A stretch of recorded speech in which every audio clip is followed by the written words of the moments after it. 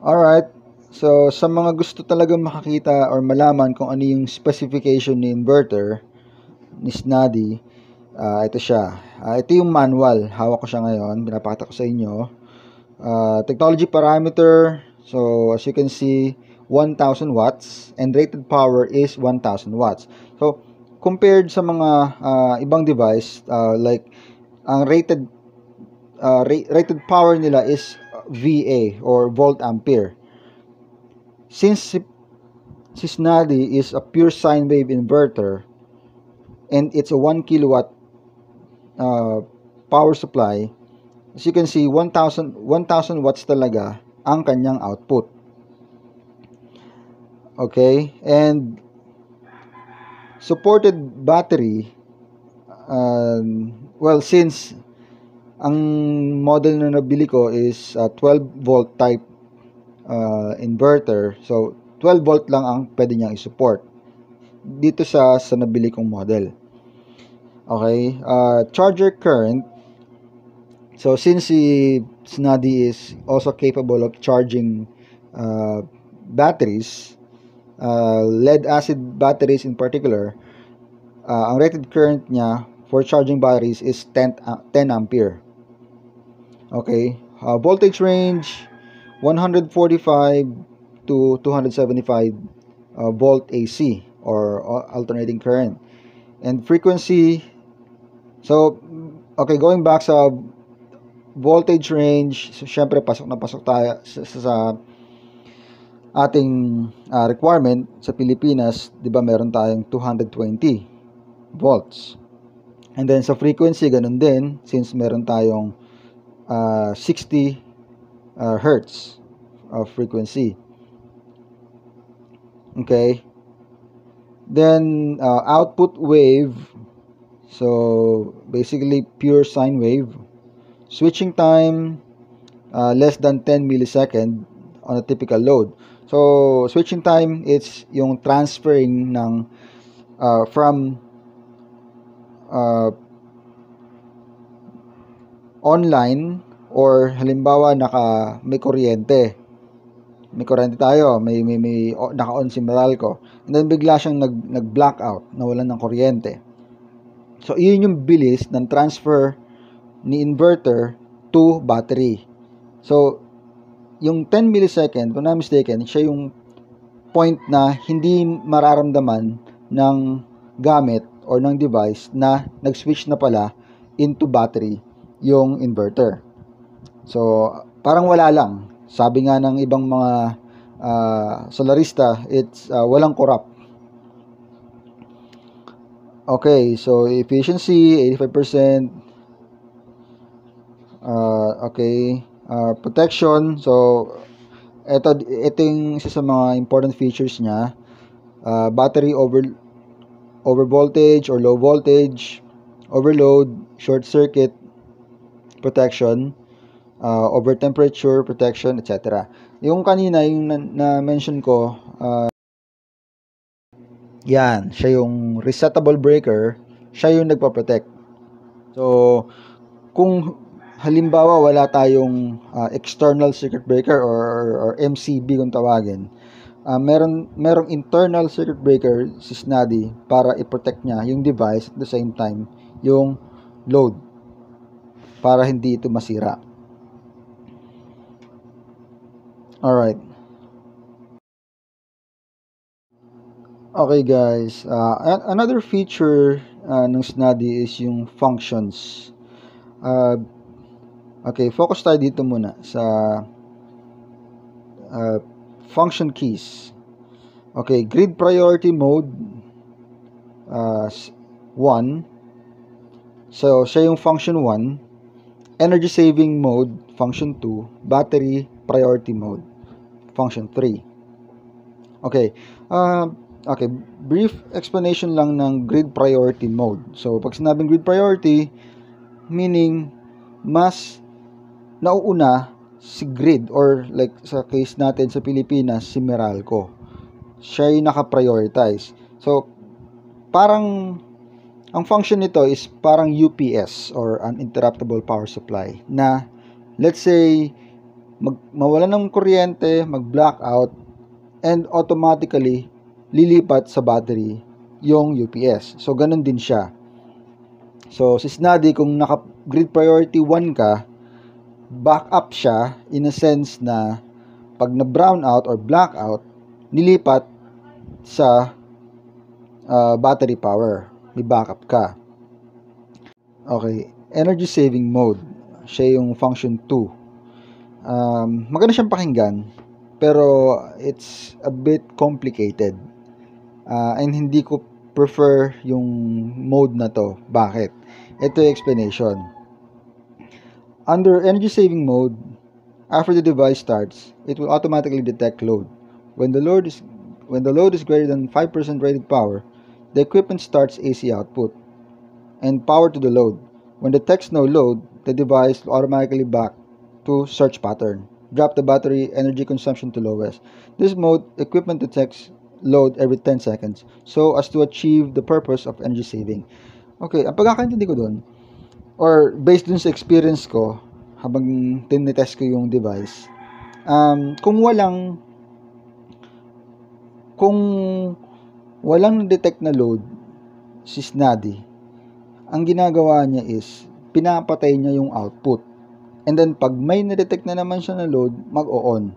And that time, tinis ko siya using washing machine.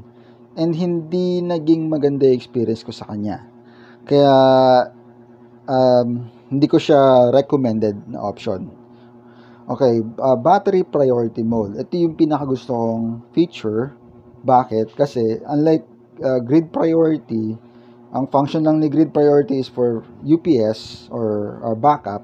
Si battery priority is talagang purely sa battery kumukuha lang ng power si Snadi to provide AC output. So, in this sense, ito yung pure off-grid power na hindi na gumagamit ng grid or hindi nakakonect sa Meralco.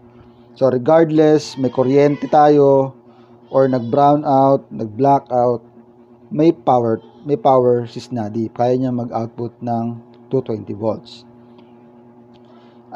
Well, kailangan sa battery priority mode, well,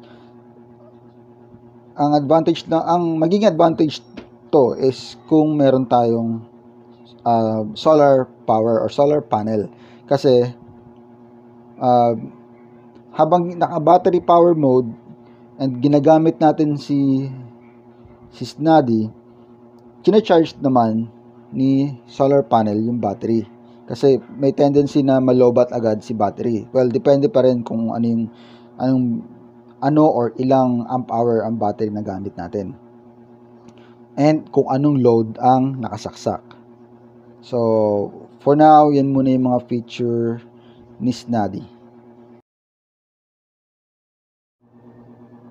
Okay guys, share ko lang yung interface ni Snadi ulit. Okay, so currently, resistance niya si input, which is 230 volts. Frequency niya is 60 Hz and output niya is 220. Although, wala naman talaga yung nakakonect na device sa ngayon. Yung testing natin siguro sa next video na lang. Alright. So, from the symbol, so sa mga nag-aral ng electrical engineering, so ito si AC and may box dito na AC-DC. And ito si battery, si symbol ni battery, and it's currently full charge na kung ano yung na-detect ni Snadi. Okay, currently naka function 1 or grid priority mode ang setup na to. And obviously grid is ito si AC, ito si grid, then pumapasok siya kay inverter, and si inverter from AC kino-convert niya to DC para mag-charge ng battery. Okay, so it's a charging mode at the same time. Okay, and kung maglalagay tayo ng load sa inverter, para lang din tayong nagsaksak sa isang AVR or nagsaksak sa kuryente directly, kasi nakakonect to, yung power niya is pass through or dumidiretso from Meralco or grid to the device. So input is 220, output is 220, and at the same time si battery is charging. So walang conversion na nagaganap basically. Okay, so sorry sa confusion kanina, nabanggit ko na may nag-i-invert. So hindi inverting yung nangyayari, which is only charging. So input is 220 from grid and output is 220 to the loads. Okay? Alright, so what if gusto nating palitan? Okay, so kung gusto nyong palitan yung mode, ang gagawin nyo lang is ilo-long press si function key. Okay, try natin. Hold. Okay, so makikita nyo set 1, 2, bitaw. So kung gusto natin gawing function 2, automatic mag-change siya to function 2. Oh, okay, so walang nangyari. Try natin i-off muna siya. Off. Okay. On. Okay. And then, check natin si function 2. Si function, kung naka-function 2 pa rin siya. Okay. Set 2. Okay. So, kung gusto naman natin gawing set 3, kasi si function 2 is, sabi nga, is energy saving mode. So, same principle, same connection, naka-AC, AC input, and AC output. Ang difference lang is, merong nagmo-monitor ng load. Kung may nakasaksak o wala. Well, kahit may nakasaksak, kung naka-off ito, automatic i-off niya yung output para si inverter, wala siyang gagawing masyadong effort since wala namang device na nakasaksak. Alright. Now, change natin yung function to function 3 naman. So, long pressed ulit.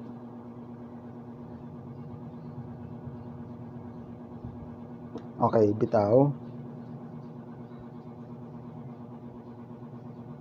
Okay, so, no reaction si Snadi. Alright, nag-react na siya. Okay, so, as you can see, lumipat. Ito si grid, diba? So, nawala na ng connection si Snadi sa grid. And from battery to load. So, and as you can see, nagpalit na rin yung symbol. Kanina, itong AC sign is nandito sa taas. Ngayon, si DC na. So, ano yung ibig sabihin nun? Ito na yung nag-i-invert na siya. Ito na yung battery priority feature or mode na from battery, ini-invert niya yung kuryente from DC to AC para mag-provide ng power sa 220 volts or 220 device. So, ganun lang siya kasimple. Pero take note, make sure na ang battery natin ay fully charged and naka-monitor tayo sa battery. Kasi, if I'm not mistaken, based sa manual, ang lowest voltage ni Snadi, okay, check natin, mabilisan lang. Okay, eto. Alright, kita natin. So, from the bottom, lighten, greater than 12.5 volts. Okay? So, ang pinaka mababang voltage, which is yung 1 bar, siya, meaning ang battery natin ay nasa less than 10.5 volts na lang. So, sa 12 volt setup, hindi po advisable or recommended na umabot up to or less than 12 volts ang battery, madali po itong masisira. Okay, so yun na yung tinatawag na cycle. So from full charge to complete discharge ay tinatawag na siyang cycle. And ang battery natin ay ang lifespan niya is based on cycle. So halimbawa ang rating niya ay meron siyang 2,000 cycle. So may 2,000 times kang full charge and full discharge before masira si battery. Alright? So, well, siguro discuss na lang natin sa next video ang battery. Different battery types. Sa ngayon, ang gamit ko is Northstar 175 amp hour or 170 amp hour 12 volts battery. Siguro share ko na rin sa inyo sa next video. Alright? Well, thank you sa time. Sana may natutunan kayo, and to those interested na bumili ng product, available siya sa mga online shopping store. Okay? If you would want to know kung kanino ko nabili, pwede kayo mag-comment or message me sa comment section, then share ko sa inyo yung link. Alright? Thank you.